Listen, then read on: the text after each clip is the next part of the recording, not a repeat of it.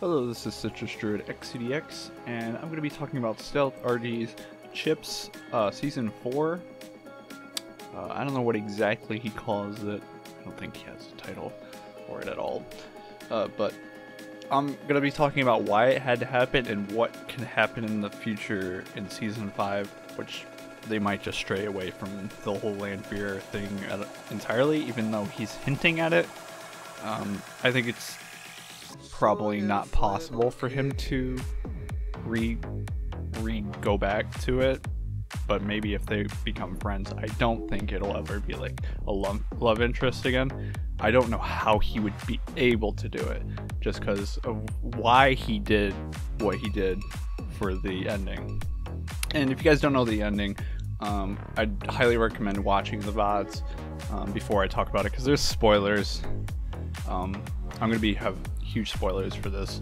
It's a great series. He might start uploading more of his YouTube stuff. He has a guy doing all that for him, and he's only has like two or three videos up at the moment of this recording. So you're gonna have to wait till a while for them, and you're gonna miss a lot. Not a lot, but like funny moments that are just, you know, there. But I'm sure people, if you go to his Discord, you can find out how to watch all the VODs in order, where some days he has off days, so hopefully they'll tell you how to skip those and stuff. But I want to talk about the ending and maybe even a little bit more of what they could do for Season 5. It's just me speculating as a fan.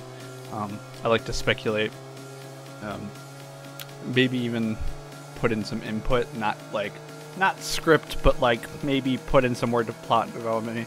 They are doing preseason right now, which I don't think it's preseason because they're introducing a new character, which is Izzy, and she has so much plot development and character development that it's not preseason.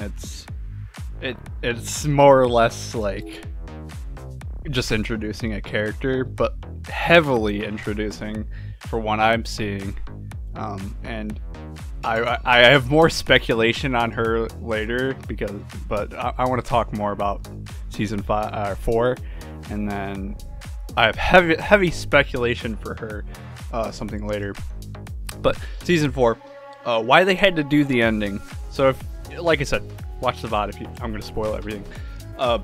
So why they had to do it was because, if you guys don't know the ending, they had to just do a soft reset, which there's the whole point. They had the cycles where they can either go forward in time. I think they can go forward, but they can go back in time and just change something, or even differently, you can have characters not be there, gone.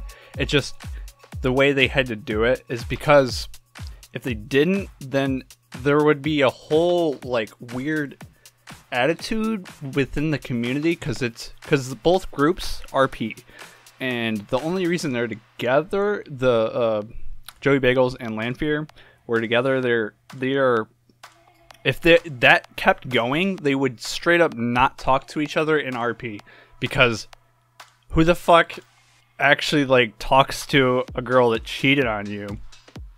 It's cheating. I know it's hard to say. I love Lanfear, but it is cheating. But it's cheating. You just don't talk to a girl after that. It's once you break up, you just don't talk to them anymore.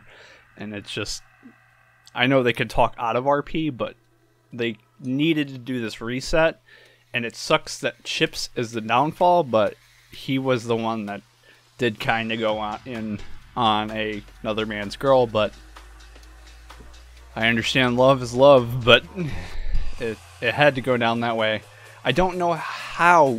I don't think it's entirely possible for him to ever have Lanfear like in a romantic relationship, because it would do the exact same scenario unless you changed it in a way where, because I think Lanfear really would rather be with Joey, just because that's how they've been there with each other a lot longer. And I feel like she was kind of, I don't want to say forced, but because I feel like she did like doing the RP, but she was forced into being in the RP with him. I don't want to say forced though. I don't know what word to say, but I feel like she was pushed to do RP with him. Even though it was a great story, like I loved it entirely way through. I watched every single episode at night, and it was so, I loved it. I want the YouTube videos to be up, but I just don't see a way for him to ever have the so-called spark again with Lanfear, and I think that's why they're implementing Izzy, but Izzy is a weird character. I will talk. All right, I'm gonna start talking about that. Izzy is a weird character because I feel like this is what I want to think. She's a human. She says she's human. That's couple hundred years old. That's what they're saying. I haven't watched all of the recent ones just because it's slow RP. I don't really want to watch it, and then they're doing it after the Sora RP, which I like the Sora RP, but I'd rather just watch the VOD of the Sora RP with 7, because 7's doing all the work for this. I love 7. 7's great, and Sci-Fi. It's like everybody. I love everybody in the group and core and stuff, but 7's been doing really good on the Sora RP. But as I was saying, with Izanami, I feel like don't get me wrong, she's a succubus. I know that's like weird. You could say a non-conventional succubus, where she might not do the dirty deeds to get her souls, because she said she gets souls, right? Am I right? She might have said this. I just haven't watched all of the recent RP, but I feel like she's a succubus because she's tempting Chipz to like him, and also trying to manipulate him to make her become a vampire, which I feel like if she did that, I don't know how that would work with the succubus because I've never looked into the lore, but if a vampire fucking bit a succubus, I feel like it wouldn't kill them. That's why she knows she wouldn't die, and because she knows she's dying. Her character is, so maybe she wants to live forever because she knows she won't die from his bite.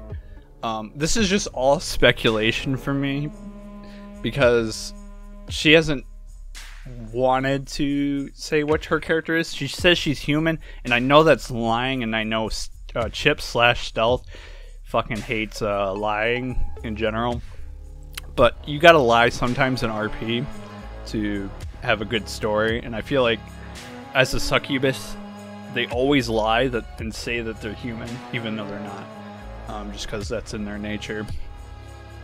But yeah, I feel like you could do so much more with that in the timelines, because they're trying so hard to get information that Chipz does not remember, but apparently Izanami knows. Maybe they already have something in the background that they both know, but I feel like it would help out a lot more if we knew she was a succubus, because it feels like she's a succubus. She gets souls. How are you human and get souls unless you're like a hunter? And she can get desire out of people, which that's what succubus does. It could be an unconventional succubus, you know what I mean? Like, she doesn't have to do it in the sexual means, but I'm just saying they went to jail. Friends with benefits, maybe? And I also watched recently, I'm just watching clips about it. She says that just kiss me and do it already with the biting of the stuff, and I feel like it's temptation from a succubus, and I think it's good RP. It's a good character that I've never seen in this RP that would be a great implementation, because she does have powers. I don't know if they said how she has her powers, but a succubus would make sense to me. But like I said, I know we're rambling, but this is what it is. It's just fucking rambling. I'm hyped for season 5. It is pre-season mainly because of the club being built, and they're just doing character development. And Sora RP is really good. I just don't watch the actual fucking live streams because I got work, and I'd rather watch the main RP. And main RP is after Sora RP, and that's late, so yeah. Alright, if you guys liked the video, make sure to like it. Remember, I say we're in such. If you guys like my theories, fucking hit that like button. Oh yeah, I also want to say, maybe the way that they could implement him losing his memory is he lost his memory because of cycles again. I don't know. I don't really want to go back to cycles, let's be fucking honest. Shit was fucking tilting. But yeah. Remember, say words, such most words. I'll see you guys next video.